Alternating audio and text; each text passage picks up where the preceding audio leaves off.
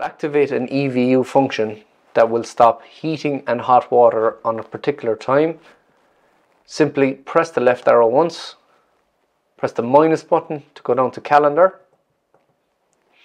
access calendar with the right arrow, scroll down with the minus button until you see EVU, press the right arrow to access. We want to set up calendar 1, so we access it again with the right arrow. And now we need to change the time functions. If you only want it on a specific date, you can select this date, but if you want it daily and weekly, you must select days and weeks.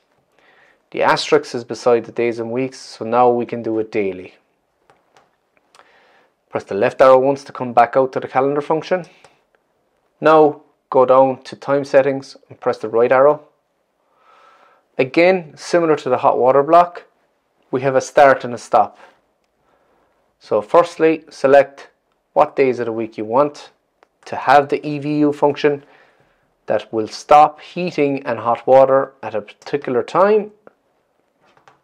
This can be quite useful for different tariffs that your electrical supplier will supply you with. So for an example, we do not want heating and hot water on the most expensive rate, for example, is 8 AM in the morning.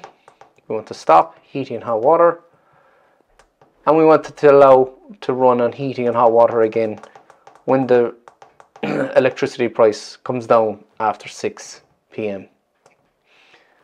Once that's set and your time is set, and once your days are selected, that will automatically stop heating and hot water for that particular time. Press the left arrow once, twice, 3 times, and you're back out to your home menu.